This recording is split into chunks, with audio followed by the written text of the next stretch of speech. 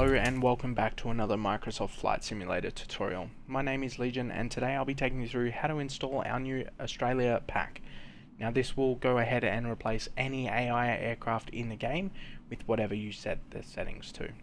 Now this can be configured to go outside of Australia so you're not stuck with just these liveries. However, I will walk you through how we do that.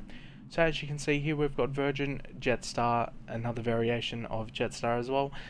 Now we also have Qantas, Tiger and a few other airlines here. Now not every airline will spawn at all times. It is very random as such. So you can see here we've got the older Virgin blue skin, and then just over the other side here we have the new and current Virgin Australia skin. Now as you can see, these aircraft will continue to spawn, and unfortunately due to the way AI is set, sometimes there can be some visual errors. Now none of these will have tail numbers on them, and sometimes you may appear to get a black box at the rear of the fuselage. However, most of the time you can either resolve this by just pressing start and pressing it again, and it will basically reload your game for you. Okay, so what we're going to do is head over to our file manager and I'll show you how we install this pack. So I'll see you over there.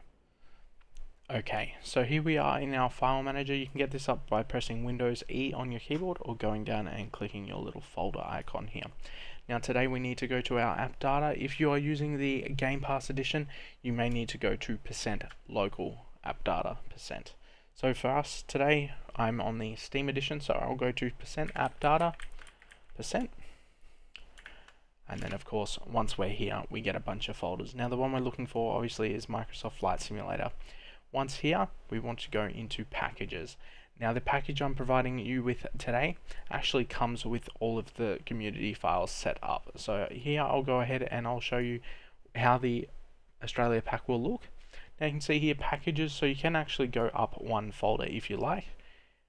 So if we go back one here, you could actually just drag and drop it into this area and it will merge with your packages folder. If you don't want to do that, just go into packages, get the community, do the same thing.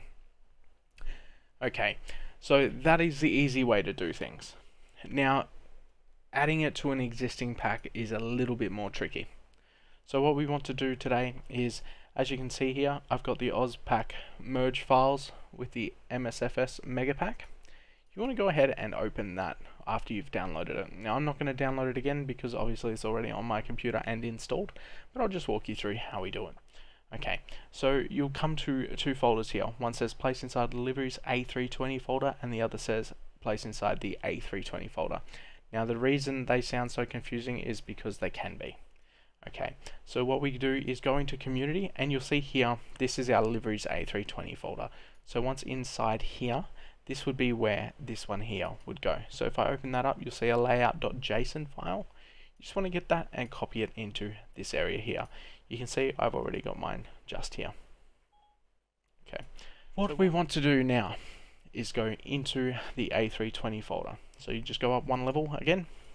Now this contains all the model files that we'll need for the game to know what we want to be AI and not basically destroy your computer, because what happens at this point is if it's loaded as a generic model, it will actually load the full cockpit interior and everything, which is something you don't need because it will put more strain on your computer and may cause performance issues. So what we're doing with these, once you've downloaded it, you just grab all of these files, including the one just down the bottom here. Once it gets me to the bottom, there's quite a few here, the aircraft CFG. So you just grab the whole lot of them, go over to your A320 folder, go into Sim Objects, Airplanes, Asobo A320 Neo, and as you can see mine are already in here, but you would just paste those files in here. Now once that's done, what you can do is go down here to your aircraft.cfg. As far as the current skins go, I believe we're on version 7. We will be on version 8 later in the week, I believe. But this will come to show you, obviously, what we need to. Okay, so what I'm going to do here is we're going to explain exactly what some of these values mean. Okay, so this is obviously your default A320 Asobo file. So we don't want to touch this. This works, it's there. I have had some issues when I've disabled it, however, just leave it for the sake. So what I'm going to do, I'm just going to scroll through my file. You can do this whatever speed you like, just to show you a couple of things. So in the file, you'll notice that some titles will say here, title equals Airbus A320, and of course the skin type, which in this case is Neo Sordia, and then it says AI.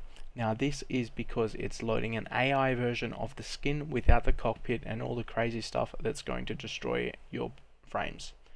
Okay, so with the model file here, if you're adding an additional aircraft, you will need to update the model file to match whatever you need to have here. So in this case, our file is AI, for obviously being an AI aircraft, and then in this case it's SVA, and you can see here from the texture. So the easiest way to do this is just to put AI in front of whatever texture you're using. Now the texture file doesn't need to change because it's only for a look. It's not spawning the interior because our model file is telling it not to. Okay, so we go through here and fill in what we need to in terms of course, your ATC ID. So this would be the number that's printed on your tail, as it mentions there. Of course, you have the option here to enable and disable a tail number. Basically 0 is no, 1 is yes. That's how it works. Now of course we can go down here to is air traffic. Now this would be if you wanted this livery to be on your AI. So for example, like we were then in Sydney, not every aircraft was showing. If you wanted this aircraft to be a part of what could show, you just simply want to change this to 1. Now as for is user selectable, make sure you don't do that with an AI model because it will load incorrectly and you'll probably end up in a cockpit with no textures, and most likely not be able to see out the windows either. So that goes the same for all the AI files, but if we go up just here a little bit higher, you'll notice we begin to come into the other skins. Now in this case, I'm just going to search for Qantas. So if I press Control F on my keyboard, and then we just type in Qantas. Okay, so you can see here it's taken me to an AI link. This isn't the one that we want, but you can see the same principle applies because you saw it in my game. Is air traffic is set to 1. So that is yes, display this. Is user selectable, set to 0. Now what that means is that this model will not show in my hangar or my livery selection. Now you can go through and set as many liveries as you like to on or off, depending on how you'd like to go about it. I personally only have the Australian ones selected, as that's all I tend to fly. Okay, so what we're going to do here is we're just going to quickly search through until we find the proper Qantas file, which you can see here. So for me it's flight sim number 50, which is basically an array. So this is aircraft number 50. So in this instance, if you were adding an additional aircraft to the kit and this was at the last, you would make sure that when you copy and paste this whole section to alter what you need here, you make sure you go up here and set whatever number to the next in line. So if this was 50 and you put yours down here, you would make sure to set it 51 like we've got there. Okay, so what happens here is with the model we want to take away the AI version, because that will mean that it will load it correctly in a HD version for us to see, not for the AI to go and waste our resources. Okay, so once you've done that, the texture file will still remain the same as whatever the last one is, because they both need to see the images. It's just the only thing that configuration file changes in terms of the model is what you render. So whether you'll render a cockpit or internal lights and so on. Okay, so we go through and set up everything that we need in here. Of course, you can set down here is air traffic to 1 or 0. Now, I wouldn't recommend setting this to 1 on an active title, meaning a non-AI version, because it will destroy your frames significantly. Okay, so is user selectable? Now this comes down to whether or not you want to see it in your hangar and your livery selection. Now for me, I only have about 5 or 6 aircraft with this option enabled because I like to be able to easily flick between the skins that I like. Now, just note in return with this is user selectable and air traffic, it is regardless of the values here. If someone else in live traffic were using that skin and it happens to match this ICAO code, it will actually display it. Now if it doesn't display the right skin, most of the time you can fix this just by pressing start on your controller or escape on your keyboard, and then press it again and load back into the game, and it will refresh the skin. Most of the time it will pick it up, but there is a bit of a bug at the moment, sometimes it won't. Okay, so that's basically it for the install and how to set up your garage for today. If you'd like to go ahead and put in extra aircraft as such, you will need to go ahead and create new model files. So what I'll do here, I'll show you just a template of one of the model files. So let's just scroll to the top of our aircraft files. Okay, so let's just use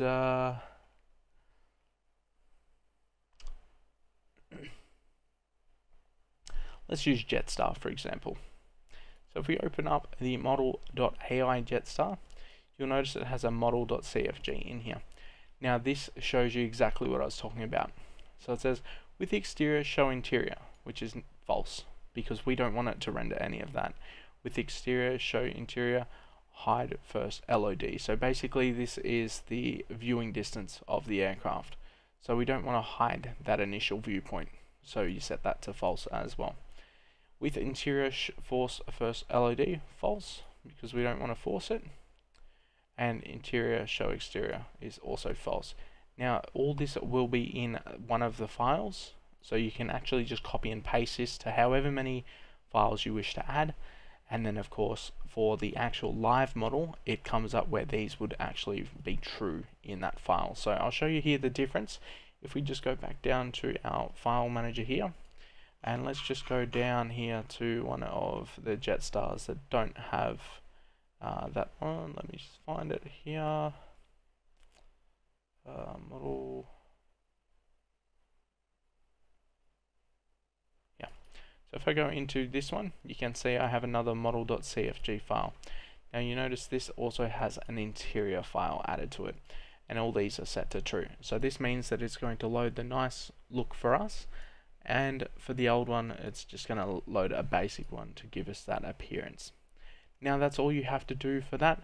Once you add them into there, you just want to make sure that in your JSON files you go through and if we go up the top here, let me just take you up there, you just want to make sure that you add this in here. So you can copy and paste this from the existing one and alter it. So it's the same as adding any other texture to your aircraft.